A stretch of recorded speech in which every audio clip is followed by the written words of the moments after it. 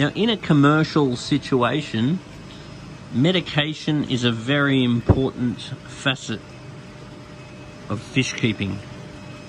But as a home hobbyist, I believe only in medicating if I see fit to medicate. I will medicate for a reason. I don't just medicate for fun. Because there's always a downside to medicating.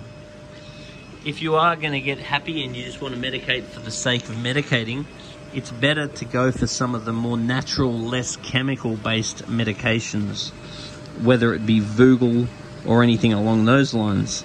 As far as proper medications are concerned, I tend to leave the administering of proper medications to when you actually need them.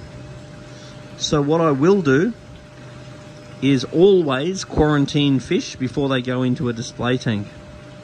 When I quarantine my fish, I'll set up an appropriately sized aquarium with a low salinity. I'll introduce the fish. I'll leave them there for 1 month. That 1 month will give them time to display any issues that they may break out with as a result of any stress that may have occurred on the way to you. Then, if the fish are all looking good and healthy and feeding and happy after 1 month, and then you slowly raise the salinity and everything looks good, then by all means put them into the display tank.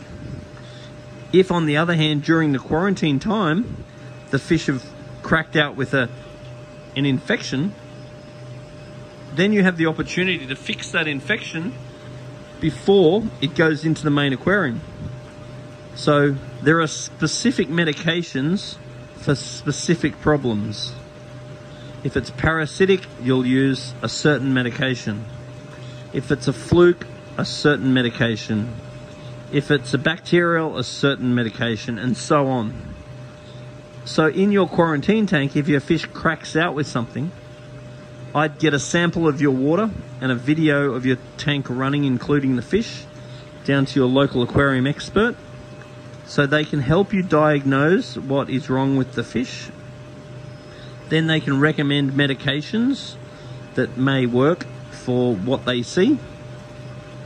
And then, once you've got your fish looking good, you then give it a full month to make sure the fish are happy. 6 weeks is better, 8 weeks is better than that.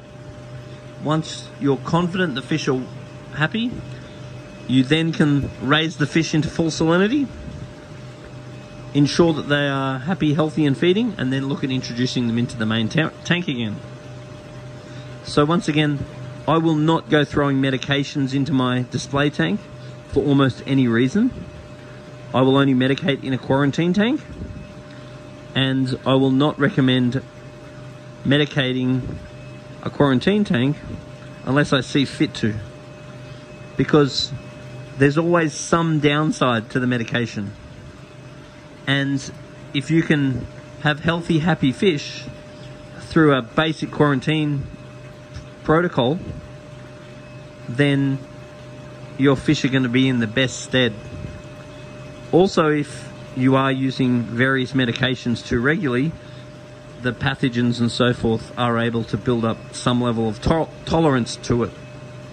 So anyway, put a little note on the bottom of this video. What medications have you had a lot of success with? What are your philosophies with medicating? Are you a guy that just medicates for the fun of it? Or do you take my approach, which is medicate if you see reason to medicate? Either way, quarantining is the key.